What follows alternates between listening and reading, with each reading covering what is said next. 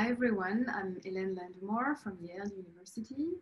I'm delighted to be giving this lecture on the occasion of Votorantim's conference on democracy and citizenship in Sao Paulo. I'm very sorry I can't be here in person. I certainly wish I was in Brazil right now. As things stand, I'll be delivering this lecture from Paris, where I'm spending the fall semester. So I'm going to talk about open democracy, which is my vision for a more authentic rule by the people. The idea is simply to put back at the center of power the ordinary citizen, return power to people. I'm going to proceed in 4 steps. First, I'm going to talk about what's wrong with representative democracy as we know it, because I don't think you can have a solution if you don't have a clear picture of what the problem is. Second, I'll describe the institutional principles underlying this vision of open democracy as authentic rule by the people. And in a third moment, I'll give an example of what open democracy could look like, or at least of a recent success that supports the idea that citizens are actually capable of occupying the center of power, which is for me legislative power, I should say, and so are capable of making the law and thus rule. I'll talk about the French Convention on Climate Change, which is a recent example of such a capacity by citizens to take things into their own hands and write the law. And finally, in a brief concluding moment, I'll explain how, building on all these elements, one can envision what an open democracy would look like going forward. So let me first turn to what's wrong with representative democracy. In order to understand what's wrong with representative democracy, let's clarify a few terms, and let's clarify first and foremost what democracy means. Democracy means people's power or people's rule, depending on how you translate kratos. In the Greek, demos standing for people and kratos for power or rule. Another common definition of democracy is the famous definition by President Abraham Lincoln: rule of the people, for the people, and by the people. It's a sort of throwaway definition that people use, so let's spend some time unpacking what it really means. Rule of the people truly means popular sovereignty. It means that when it comes down to the final say, it's the assembly of the entire people that need to make the decision, for example, in an election or a referendum. When it comes to for the people, what we mean generally is that it's a rule that benefits the people. It's in their interests. It's good for them. Finally, there's the idea of by the people, which to my mind is the crux of the matter, and is the idea that it's the people who exercise power. Now, rule of the people, the idea of popular sovereignty, historically has actually been compatible, in my view, with non-democratic rule. You take, for example, the Hobbesian conception of the legitimate representative or sovereign. It's the people, but they don't get to do the ruling. But who does the ruling for them is an absolute monarch. Same thing in Locke, same thing even in Rousseau. Rousseau thought that, of course, a regime wasn't legitimate until it was consented to by the entire people as a unanimous body. But at the same time, by building on a fine distinction between government and administration, more or less, he thought that it was fine to delegate the actual task of what we would call ruling to an aristocracy of bureaucrats, so to speak. So really, to me, the crux of the matter is by the people, because similarly for the people is something that can be performed by non-democratic regimes. Think of China, for example. You could say that if you have a sort of idealized vision of what is accomplished over the last 40 years, it's been lifting millions of people out of poverty, so it's done for the people, the things that you would want a democracy to do, except it's been done in non-democratic ways. So again, by the people is ultimately the true mark of a democracy. How does that work out today? What do we mean by rule by the people, or democracy in contemporary parlance. What we mean by it is something along the lines of the Freedom House definition, which is widely used in political science, for example. It's meant to be a political system, I quote, whose leaders are elected in competitive, multi-party and multi-candidate processes in which opposition parties have a legitimate chance of attaining power or participating in power. It's the idea of periodic elections and peaceful transition from one party to the other, right? So the emphasis is rule by elected representatives as selected by party leadership, right? So we're meant to believe that rule by such elected representatives is indirect rule by the people. And I want to question that assumption. In fact, if we look back at the history of our existing democracies, they were meant as anything but democracies. They were meant as liberal/Republican regimes. In fact, often they were meant as mixed regimes borrowing from aristocratic principles, for example, with the Senate, monarchical principles, for example, the president or a king, and a democratic principle in parliaments and various outlets for popular opinions. So oftentimes, it's said that the Federalists designed a republic, not a democracy. And indeed, if you look at some of the key features, some of them are somewhat undemocratic, you might say. Bicameralism and the supermajoritarian constraints on the collective will are a way to minimize the popular will. Separation of power, checks and balances are also ways, in a way, to keep the regime mixed and not exactly aligned with a pure definition of people's power. You see that tension or that ambiguity, or in fact that clear commitment to a non-democratic regime in a passage from the Federalist paper in number 63, written by Madison, where he writes that the true distinction between ancient governments, or actual democracies at the time, that's what the word democracy evoked for them, and the American governments lie in the total exclusion of the people in their collective capacity from any share in the latter. So basically, our modern representative democracies have as ancestors, if you will, regimes that excluded the people in their collective capacity.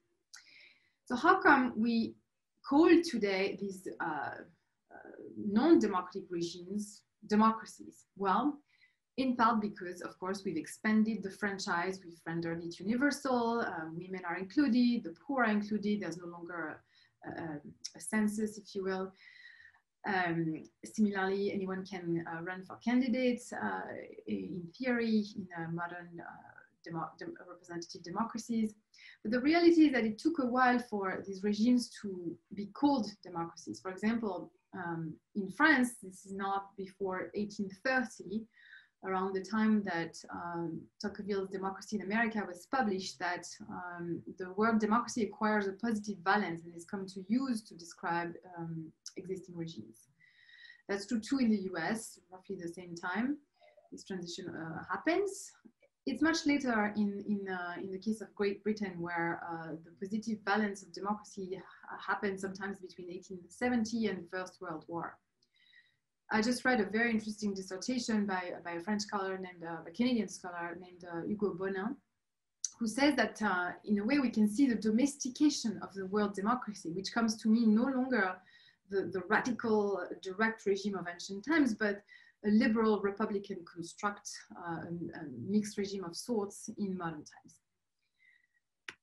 Again, if you contrast that with the openness and directness of access that people had to the center of power in ancient times, where the idea was that you could rule and be ruled in turn, it's quite a difference, right? But it's not just a difference with ancient democracy. You can think back to, for example, the 10th century Icelandic parliament, the Althing, that was this open space that anybody could enter to talk about the law. Once a year, they gathered to basically self-rule. And they had this idea that there was no king except the law. Again, a very distinct feeling and spirit than modern representative democracies. One could argue that today we're not so much ruling and being ruled in turn as mostly being ruled by a professional elected elite. And indeed, look around, where is the people in our modern democracies? If you take the American Congress, perhaps an extreme case, the re-election rate of the Congress is over 90%. This is clearly a professional class. Some of these people stay in power for 30 years, it's a job. Interestingly, the approval rate of this kind of Congress hovers around 13%. It has reached a historical low of 9%, but it's never been higher than 33%. If you think about it, the core of the heart of American democracy, the Congress, has never achieved the approval of even half the population. Most worryingly, in recent years, American political scientists Martin Gilens and Benjamin Page have shown that between the late 70s and early 2000s in the US, there's absolutely no correlation, zero correlation between what the people want and what they get once one controls for the preference of the 10% wealthiest Americans. They don't go that far, but it's very easy to conclude that America has become, if it hasn't always been, some kind of de facto plutocracy ruled by the wealthy. So the reality is that if you look, at the cold truth is that we are still Platonicians. We think that government legislators must be the best and the brightest. They must be the people that we put in place must be the confidence men, the kind of people that Obama surrounded himself when he bailed out the banks, the experts, the technocrats, the lawyers, the people who know stuff, right? And how do we reconcile ourselves with that very expertocratic elitist vision? Well, through normative accounts of representative democracy that make it sound a lot better than it really is in my mind. And I used to absolutely adore Habermas' public sphere model, and I still think it has enormous normative value, but as a descriptive account of what's going on, I think it's too optimistic. So what's Habermas' two-track model of representative democracy? This vision of two spheres, concentric spheres. So at the center, you have a track one, which is a track occupied by elected officials, courts, administrations, that make the decisions, make the law. And around it, you have a much larger, much more anarchical and informal and free sphere of public opinion, where public will formation happens, right? Where opinion formation happens, and it's supposed to shape the will formation that takes place in track one. The problem with that vision is that, there's this idea that the communication between track two and track one happens via parties, the media, associations, unions, and that it all works out to establish a kind of great match between what the public sphere ultimately wants and what it gets, and what the elected officials and the rest of the official system produces, right? The problem is that if it were true, how come we already live, if we already live in democracies that are so functional, how come we're so unhappy, right? We see it all around, especially in recent decades, we've seen crisis after crisis, whether it's Brexit, the Trump election, the return of populists of all kinds, the rise of protest movements like the Yellow Vest in France, the Black Lives Matter in the US, or the protest in Chile, for example, against the neoliberal regimes. And this speaks to a crisis of representation. In a way, the Yellow Vest is particularly symptomatic in my view, because they literally had to put on a neon yellow garment to say and express how invisible they felt and how much they wanted to be seen and recognized in the system. So why is it that you can't, why is it that we don't have democracy for the people anymore, or if we ever had it? I think that's where I propose an interpretation which has hopefully some merit, which is that democracy as we understand it is fundamentally flawed. It's actually something that the Greeks told us all along, and that recent scholarship has sort of repeated over and over again. Elections distribute power unequally. They are not a way to select rulers that is fundamentally democratic. In fact, it's oligarchic.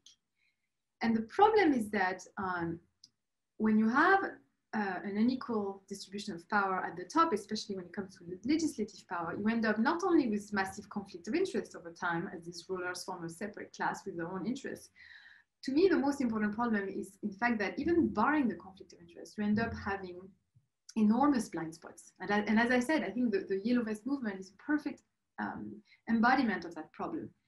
They got forgotten. Why? Because the people who got to power through elections were urban, educated, upper middle class people who did not understand the meaning of an increase in the eco tax for people like the Yellow Vests.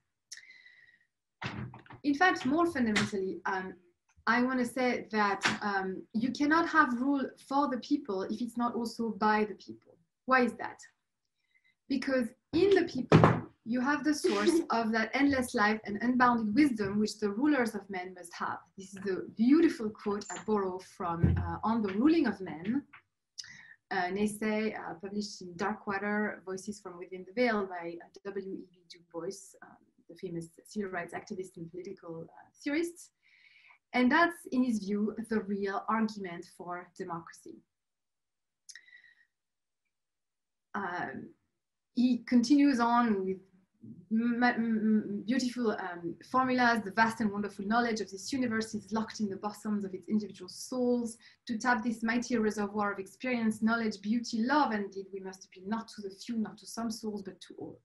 So the idea is that you only get the full wisdom of the people when you actually bring them to the decision-making process. And conversely, when you exclude people from representation and from decision-making power, you lose in wisdom. You're very likely to lose in wisdom. In other words, even rule by the most virtuous few might not result in rules for the people, and that's why we need a true democracy, authentic rule by the people, and not just of the people and for the people. Now, let me turn to the vision for democracy that I propose. So if we take this idea of rule by the people seriously, what does it mean? To me, it means that everyone has an equal chance of accessing the center of power. It's not a direct form of rule in the sense of all of us together at the exact same time, making all the decisions all the time. No, it means that most of the time we'll have to take turn. We'll have to, in my words, represent and be represented in turn. Sort of update on the Aristotelian formula, ruling and being ruled in turn. Sure, we can have mass moments of decision-making, like in referenda, for example, which are still very much a part of what open democracy is about. But when it comes to the ordinary work, the regular work of ordinary legislation, this will not be feasible en masse. We'll have to delegate some tasks, and we'll have to delegate it to authentically democratic representatives. Note that it's not a mixed regime either. This idea of an open democracy, because in it, legislative power determines the nature of the rule, and it's supposed to be what the executive and the judiciary are subordinated to, right? So you wouldn't have in an open democracy the sort of personality cult developed around presidents in the US, whether on the left or on the right, nor would you have the personality cults you get also in the US towards supreme justices, for example. So open democracy to me is, for now, of course, an ideal. It's not yet in existence, but it's more than an ideal. It's also a call to arm in a way. When I say open democracy, I mean it in the sense of open the gates, open the door, open the windows, let the people in, the place of representation, the place of power. So how do I define open democracy in the most possible concise way? I define it as a new paradigm of democracy that takes seriously the ideal of popular rule as ruled by the people and recovers the openness of earlier democratic practices. So I talked about the ancient Greece, but also the Viking parliament. One could think also of the Gram Sabbaths in India, or participatory budgeting in Brazil, actually. All of these moments where people can actually access power. But in a way that's compatible with feasibility constraints, and so occasionally it would have to be something that's done in turn.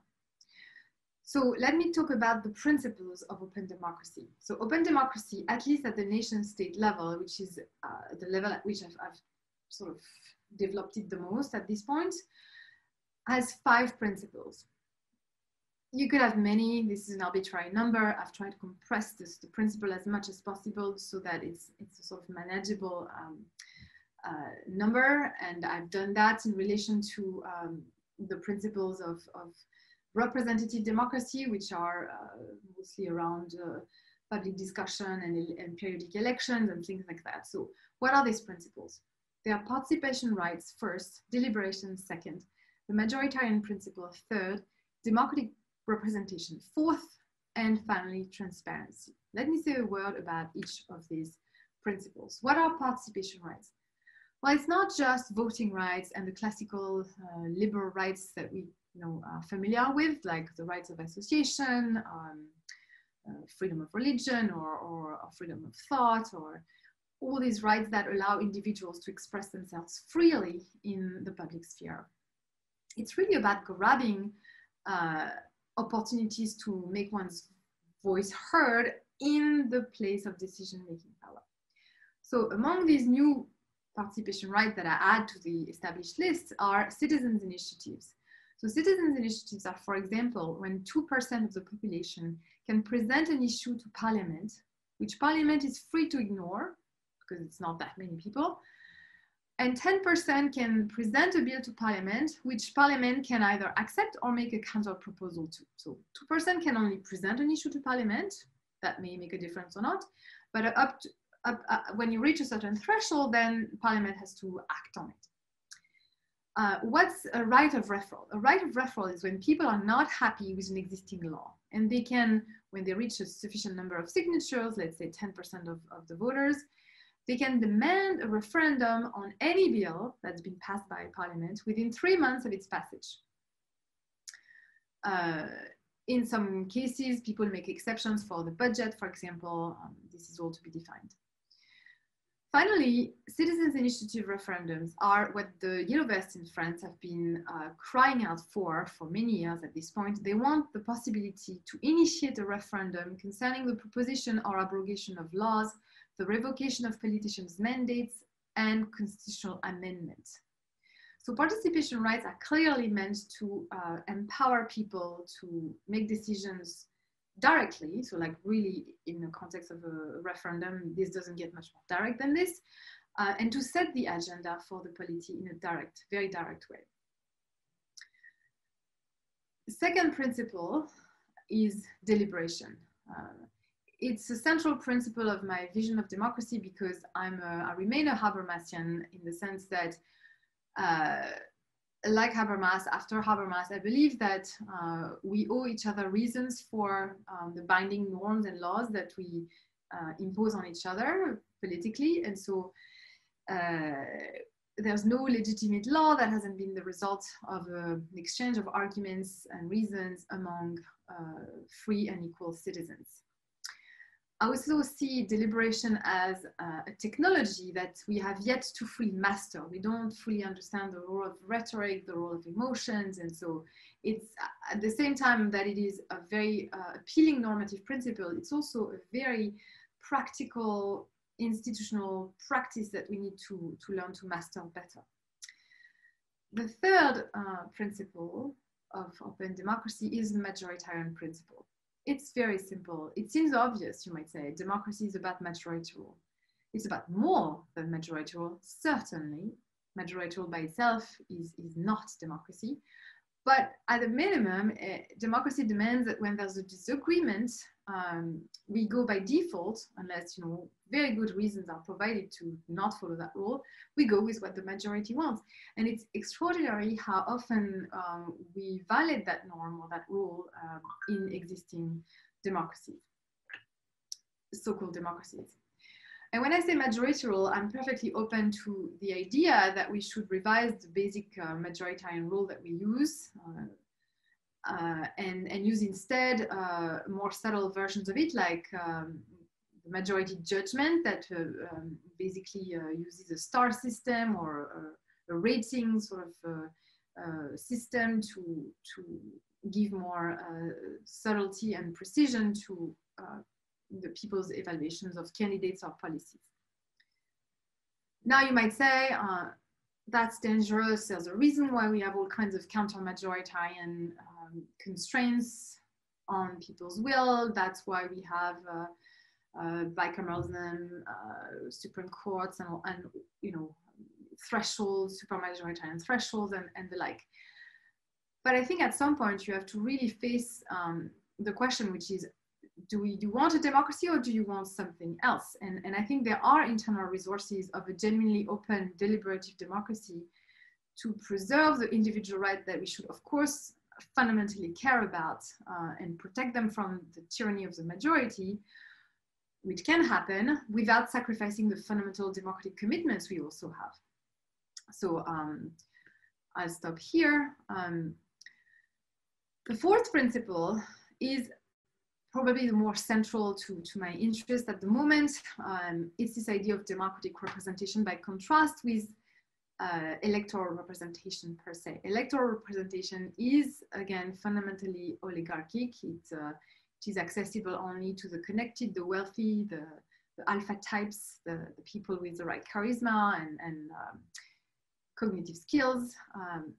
Democratic representation to me means that anybody can have a chance, the same chance as anyone else, to occupy the status of representative. And so here I distinguish between three contenders for that title: autocratic representation, self-selected representation, and finally liquid representation.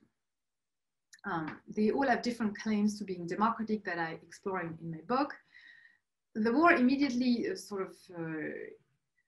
interesting case is that of so-called mini-publics. Mini-publics are randomly selected bodies, among which you could count citizens' assemblies, deliberative polls, national forums, citizens' juries, the G1000 meetings in Belgium as well. And they are meant to be descriptive sample of the larger population. They're not exactly practiced following the principle of one person, one lottery ticket, but to my mind, that would be the ideal.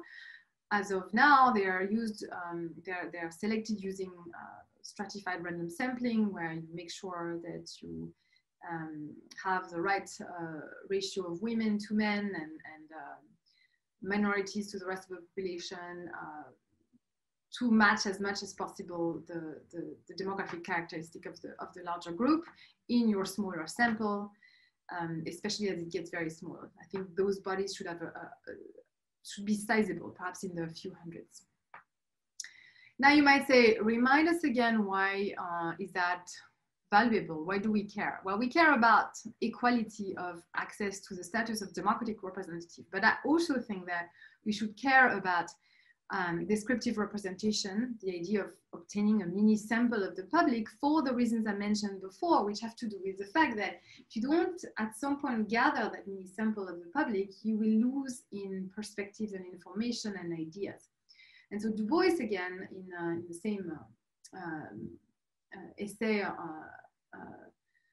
from Darkwater, explains why women need to be heard and cannot be represented by men, that no man can basically make decisions on behalf of a woman. And he writes, with the best will and knowledge, no man can know women's wants as well as women themselves. To disenfranchise women is deliberately to turn from knowledge and grow up in ignorance.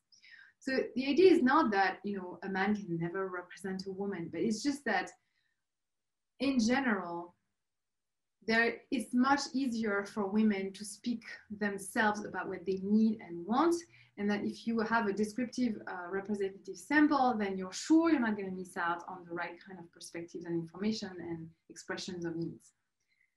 So that's why descriptive representation matters. And that's true for gender, but also for race and other categories. Self-selected representation is another type of democratic representation that I see some value in, because it's, again, this idea that anyone can show up and choose to be speaking on behalf of others, acting on behalf of others. So I'm thinking here of things as varied as the Gram Sabhas in India, the conference, the National Conference of Public Policy in Brazil, but also demonstrations for Black Lives Matter, or the Yellow Vest demonstrations, or the Me Too movement online, or even the self-selection process that allowed somebody like Greta Thunberg to speak on behalf of world youth, really, on issues of climate change. And there are some dangers to self-selected representation for sure. You get a very, very biased sample. So it's kind of like the opposite of descriptive representation. But these groups do speak on behalf of legitimate interests and need to be fit in the system somehow. Maybe not in decision-making power, but certainly in the process of deliberation and information that precedes it. The third form of democratic representation that I consider in the book, in my vision of open democracy, is so-called liquid representation. So liquid representation is a sort of mix between direct and so-called representative democracy, in the sense that in a liquid democracy, you can either vote directly on an issue, say, you're your own representative, or you can delegate your vote to anyone you like. So unlike in classic representative democracy, where the candidates are chosen for you and you have a very, very limited slate of candidates to choose from, here you can choose your cousin, you can choose a scientist, you can choose a politician, you can choose somebody you admire, somebody you know would be more competent on this particular question than you are, or somebody you just trust in general. It's a really new idea, this idea of liquid democracy, that after which I coined the phrase liquid representation. It's only been tried in some European countries, in Germany, in Sweden, a little bit in Spain, mostly in the context of internal party decision making. But I like the fact that it democratizes the function of being an elected representative in a way. It means that anyone can be that just on the basis of the trust that other people have for them. The fifth principle is the principle of transparency. Transparency to me is just the idea that light is the best disinfectant.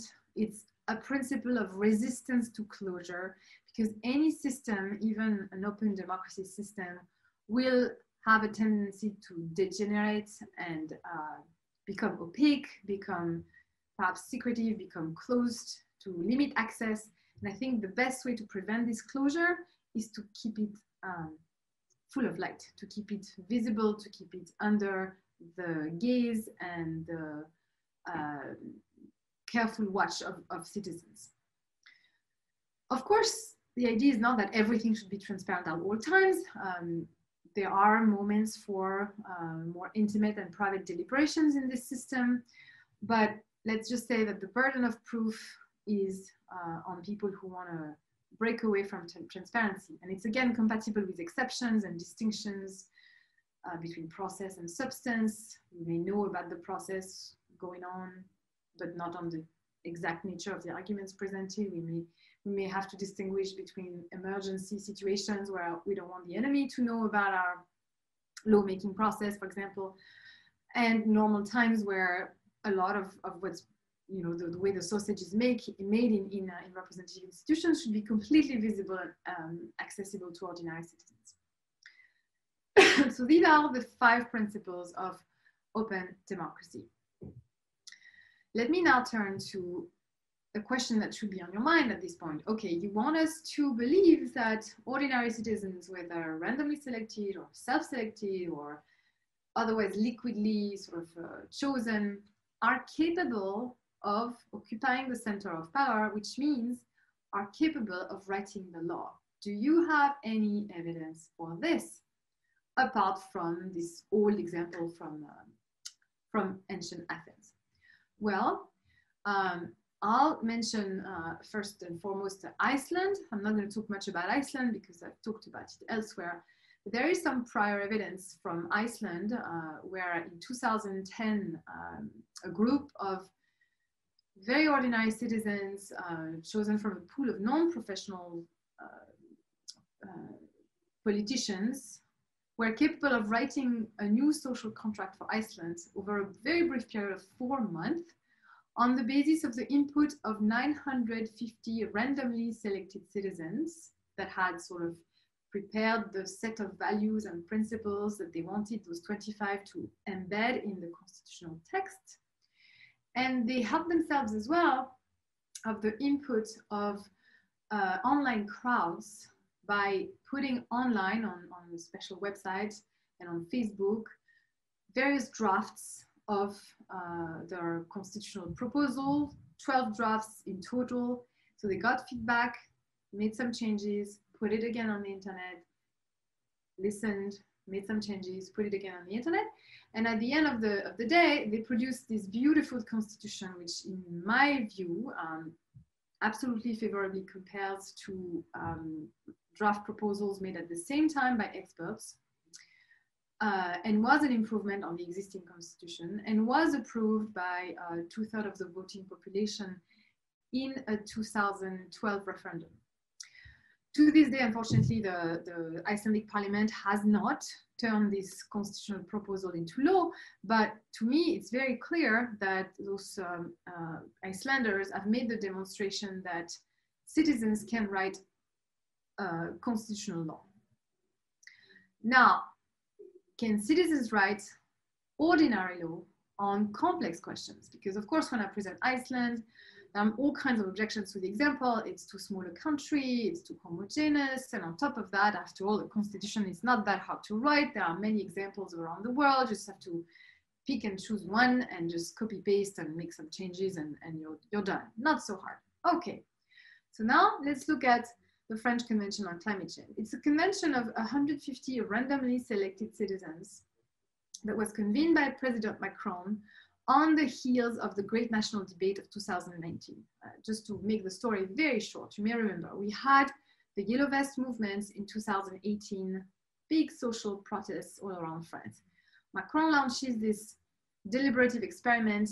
Over 2 months, people talk to each other. There are some regional randomly selected assemblies, online feedback, all kinds of input, 100,000 pages of PDF, etc., etc. Not clear how to aggregate that mass of information. One thing that came very clearly, that became apparent, is that people were really concerned about the environment, and they were really worried that traditional modes of decision-making were not capable of addressing the emergency that climate change represented. So Macron decided, also under the pressure of activists in France, to try something quite new in France at the time, at this level, of this ambition, this convention on climate change. So he brings in those 150 people from all over France, including the ultramarine territories, into this beautiful Iéna Palace near Trocadero. It's a gorgeous brutalist building. And they spent there 7 weekends, countless, also on countless webinars, and they were asked to answer the following question. Here was the mandate: how to reduce France's green gas emission by 40% of the 1990s levels by 2030 in a spirit of social justice. It's basically asking ordinary citizens to square a circle, because the government itself had failed to solve that problem in 2018 with their very simple solution of a carbon tax, right? That was widely rejected because seen as too unfair. So how are they going to do that? Macron had said, look, if you can answer this question, if you offer me policy proposals, law proposals that are sufficiently precise, I'll apply them without filter. That's what he promised, something that was widely discussed in France. I will apply without filter your proposals, either to a parliamentary debate, direct regulation, or a referendum. So it's very exciting. There was a lot of ambition and commitment on the part of the executive towards that convention. So here's what they did, the schedule, if you want, over the next month. They met in October, twice in November, in January, in February, in March, finally in June, where they met again to basically vote on their proposals and officially render them to government. A lot happened over those few months. We had many social movements against the pension reform plan. We had a pandemic like the rest of the world. And yet somehow these 150 citizens stayed the course and delivered. So here are some pictures of the whole thing. I just had to choose a few. So this is them lining up under the rain to enter and be screened at the door. The post-its on which they wrote their moods, various intervals. This was a very human affair on the whole. Very joyful, very passionate, a very beautiful human story that I unfortunately cannot go into the details of. They met in plenaries, they met in small groups, they had access to over 160 experts that came and gave PowerPoint presentation, lectures, helped them write their proposals in the right kind of legalese, considered the impact in terms of greenhouse gas emission reductions of their proposals. They also tried not to stay in their own bubble. They went out the convention to talk to the larger public. They did their best to communicate with the larger public in the media. They used Twitter, Instagram, Facebook. They organized so-called climaperos, which were moments of conviviality around a glass of wine and some dry sausage or something to talk about the climate and to talk about the work, to vulgarize their work, make it accessible. They also met with regional officials. They proselytized in all kinds of ways. They even created an association of the 150 at the end to make sure that their group wouldn't really disappear and would continue monitoring what the government is currently doing with our proposals. And they came up in the end with 149 proposals that included things like mandatory retrofitting of housing to make them perfectly energy efficient, the creation of a crime of ecocide, crime against the environment that should be made constitutional, reduction of speed limits. That was one of the least popular proposals, but it was still put forward. All kinds of ideas about banning ads for SUVs, etc., etc. And they're currently being discussed in the public debate, being slowly, for some of them, implemented. It's going on. But to my mind, and for my purpose here, what the French Convention on Climate Change did is really proved that citizens of a large multicultural country can actually write the law on a complex question like climate change. And yes, there were a lot of experts involved in this exercise. But I do not believe this was, if you want, an expert-led exercise. I think this was not an exercise in co-construction where experts were the equals of the citizens or even their teachers. I think that what happened is a real exercise of sovereignty by the citizens who kept the experts where I think they should be, meaning on top and not on top. And so ultimately, the authorship of the proposals that are, perhaps for some of them going to be turned into law by Parliament, because of course this cannot happen unless there's currently an approval by Parliament. The authorship of those would-be laws is actually with the citizens. And so my thinking at this point is that, bringing theory and empirical evidence together, why not give ordinary citizens of this kind more power in existing institutions? And there are, of course, a lot of proposals already out there, abolishing senates and replacing them with randomly selected houses of ordinary citizens, so creating bicameralism of new kind, et cetera, et cetera. And I think that that's the right direction. We need to be creative. We need to think in terms of new entrenched institutions where ordinary citizens are given actual power, legislative power. So let me briefly conclude. So here is what I think is the central institution of an open democracy. It's what I call the open mini public. So you have so-called autocratic representatives in the middle who are going to make the law, and they'll do so by being connected to the larger public through all kinds of methods. And they'll be connected to crowdsourced, self-selected representatives and liquid representatives that will operate in participatory budgeting, in crowdsourcing platforms, in great national debate-like moments, etc., etc. And you can imagine stacking up such open mini publics so that they cover everyone from the regional level to the national level to the federal level, right? And to me, that would mean that we go from this representative model that's at best, you know, conceptualized as a two-track model, where there's clear separation between the people and the decision makers, to a version of democracy that wouldn't be just this. That's this one, where you create an alternative sphere between track 2 and track 1, is, for example, the great debate.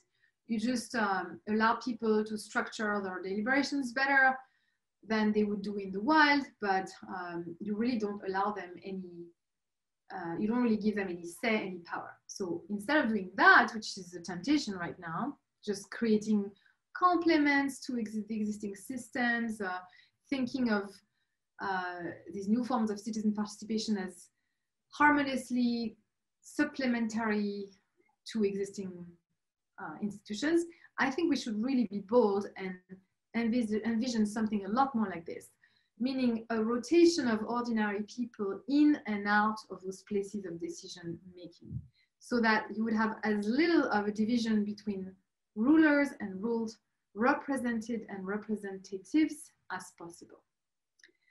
So I will stop here. I hope this wasn't too much. And I look very much forward to the conversation. Obrigado. Thanks, Professor Hélène. And thank you for having me. And well, now we have time for 2 or 3 questions. And I'd like to start asking you and hearing your perspective about the idea of democratic recession. There's an ever-increasing number of established democracies around the world facing difficult times and great challenges for their democracies and their institutions. Is the world facing the democratic recession, or is there an exaggeration? Well, it depends what you mean by democracy, right? So if you start from the very minimal definition that we seem to have accepted as going without saying, which is about party democracy and electoral democracy, then we're not really in a recession. We're still on an upward trend, I think. Since the 70s, we have 57% of existing countries are democracies versus 13% autocracies. So it's not really a recession of any large dimension. But the reality, though, is that if you have a more demanding definition of authentic rule by the people, then we are in a deep crisis. And indeed, there are not that many regimes that would qualify as authentic rule by the people in my book. So, I think that also tracks rising expectations in citizens who are no longer happy to vote every 4 years and that's it. And they expect a lot more of an authentic democracy. And I think their aspirations match the sort of normative proposals that I make in this book, Open Democracy, where I say, look, it's got to be about letting people in, letting them have access to lawmaking functions, decision-making positions. So when we see like populist and non-populist leaders inside democracy from within, undermining the trust in institutions, would you say this is part of a recession, or would you say there's a threat for democracy, but not necessarily in this conception, not necessarily a recession? Well, so the rise of populist/authoritarian leaders, in my view, is caused by the deficit of democracy we have in existing systems. It creates this frustration in the people who are then tempted to shortcut and take a shortcut and go for the solution of the demagogue who promises them quick and fast solutions against corrupt elites or neoliberal establishments. So in a way, I think these are the symptoms of a crisis of democracy, or the symptoms of a democratic recession, as you call it.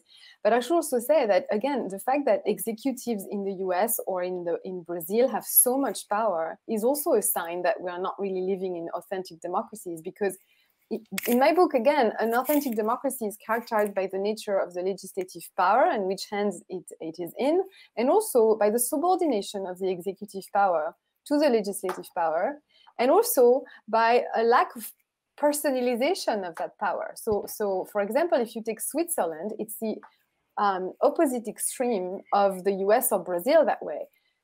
Do you know who the Swiss president is? No one knows. Why? Because there's not one president, there are 7 presidents. It's a council, and they take turn to represent the country in foreign meetings and conferences, international conferences and such. So no one really cares about who the president is. He's just doing his job, which is to implement the law and execute the law.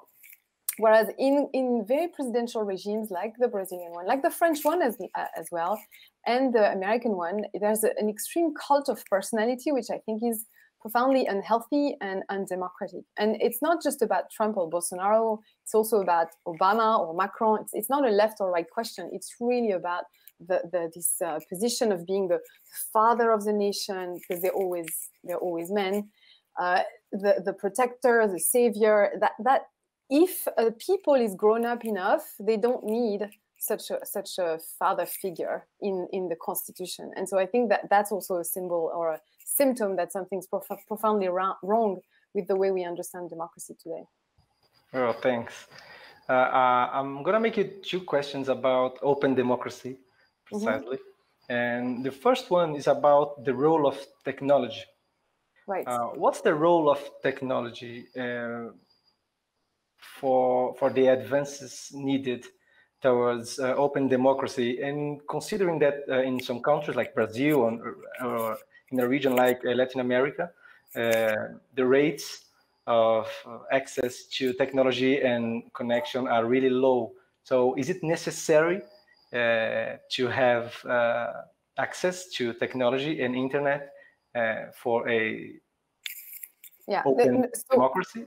So I don't think it's necessary. The ancient Greeks managed to select people randomly using very not crude but non-technologically dependent methods to allot a token to each person randomly.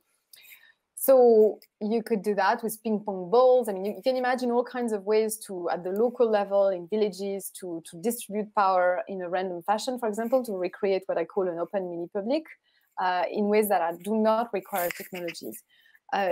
It's of course going to be much harder as you get to the higher levels of the polity at the federal level or elsewhere, where it's really convenient to be able to communicate via, for example, Zoom or other means of online communications. Because, for example, the French Convention on Climate Change had a number of physical meetings, but it also had a number of virtual meetings, which were really convenient. And also, if you have like ultramarine territories like we do, it's very costly to bring in people all the time. So having those means is really a plus, but I don't think it's a necessity. Oh, okay, thanks. And well, we are living in deeply divided societies, and polarization seems to be increasing as fake news and hate speech spread. How do you envision an open democracy initiative in a context of strong social polarization, such as the Brazilian or the American societies? Well, I think hopefully political leaders are going to see an open democracy model as a way to solve or attenuate that problem. And I think that's been observed in many cases of mini-publics that we are familiar with. At this point, the OECD came out with a report that documents 289 cases of such deliberative mini-publics. And what happens each time is that people from very different worldviews, different backgrounds, different, you know, jobs and professions and all that come together and find a way to talk to each other and find a middle ground. And so it tends to diminish polarization, actually, this setting of you know, mini publics. So I think that's one way.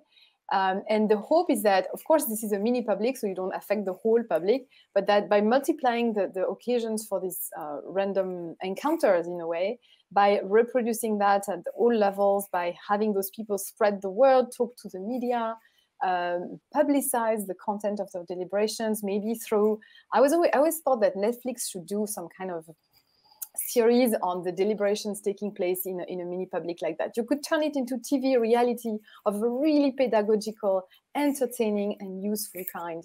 And you would show that way that this actually works, that you bring a Bolsonaro supporter and somebody on the left, and they actually find common ground under certain conditions. So, you know, that's a hope that's actually the only way to bridge this gulf now between parties and ideologies. So more participation and more civic engagement would reduce polarization or intolerance. Well, as I said, to the extent that, you know, I'm not sure this is the only problem. I think democracies are under a lot of pressure, you know, pressure of globalization, technological changes and all that. So it won't solve everything. But to the extent that some of the problems are caused by the representative dysfunction of the existing systems, in my view, including more people, letting people in, will take off some of the pressure. I mean, we've already seen it. It's a fact at this point. In France, the yellow vests protested the fact that they were not seen in the French system. And in response, Macron organized this big debate, which wasn't so inclusive of the yellow vest, actually, sociologically speaking, but at least let people vent for 2 months. For 2 months, you had people able to vent, express themselves. And I think it took off some of the pressure, and it gained, strategically, it was a good move. It gained President Macron time to think about the next step. But it also genuinely helped society to move forward, and it was therapeutic in some ways. And then you had the convention, which is supposed to institutionalize this further. So yeah, I think that's the right path. Well, thanks. And we are running out of time here, but I would like to make and I would like to mention one last thing. I think in Brazil, you're doing very exciting things. So I was just informed that you have this NGO called Delibera Brazil, who's doing great experiments with mini publics, tasked with basically deciding about budgetary issues or solving the problem of solid waste, or different really important questions in various parts of Brazil. And so I think that actually Brazil has long been a site and a precursor in participatory democratic innovations, and now it seems you've taken the sortition corner as well. So I look very much forward to seeing more things come out of your beautiful country. Yes, Delibera Brazil is doing this great job here with mini publics. Yes. And well, the last question is: in addition to vote or to participating in official institutions, what can we do? What can the people do to develop a democratic culture and maybe create this open democracy made by the people? I think it starts early. It starts in the family. It starts in schools.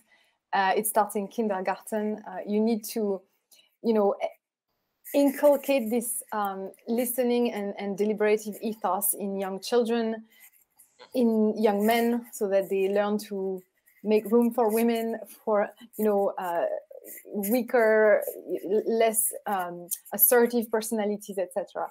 And then you can encourage students to organize their organizations by a random selection rather than election, for example, because we're just reproducing this model of the alpha type who's going to take charge and whose individual qualities are going to carry the group, when I think, in fact, we need to recenter our focus on the group itself and the many, many contributions that each of us bring to the group.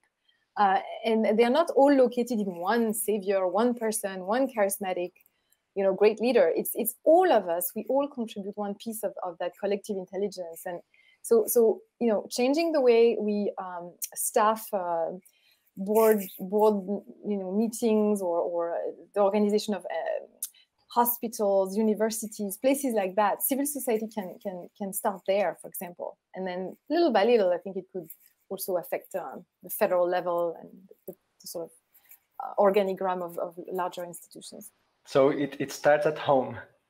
Yes, it starts at home. Well, Professor, thank you for your lecture and for taking the time to talk to us today. It was a real pleasure. It was a great honor, and I look forward to visiting Brazil some other time again. Yeah, hopefully it will be in a better moment for our democracy when you come. Yes, hopefully. Thanks. Thank you.